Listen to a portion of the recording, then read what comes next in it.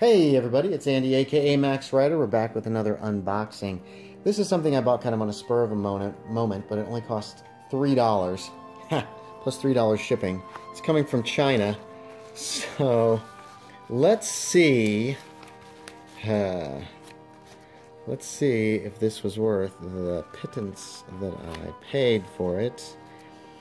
And hopefully it is. I saw it on Facebook actually. Somebody's like, oh, I bought this. It was $3. And I said, oh, $3? That might actually be worth it if it's not just a ripoff. Smaller than I expected, but not as small as I thought it would be. Oh, there's a battery for it. Interesting. I thought that was actually a relief. Oh, it's going. And it's actually got the right time. Holy crap.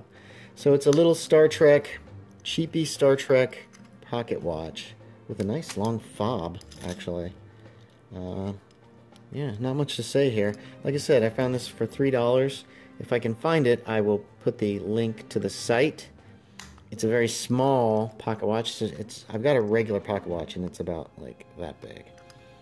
And this I thought was actually I thought this was metal part here and dug in. It's not. I guess I shouldn't have expected that. It rattles a little bit. I thought I ordered the blue one.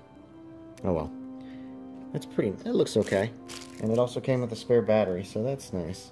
So that's it. Not much to show today. The Star Trek pocket watch. Now, note the size. It is small. It's very small. Smaller than your average pocket watch. But that's it. But it's got a nice long, cheap fob, so there we go. Thanks for watching, everybody. As always, I appreciate it, and I will talk to y'all next time.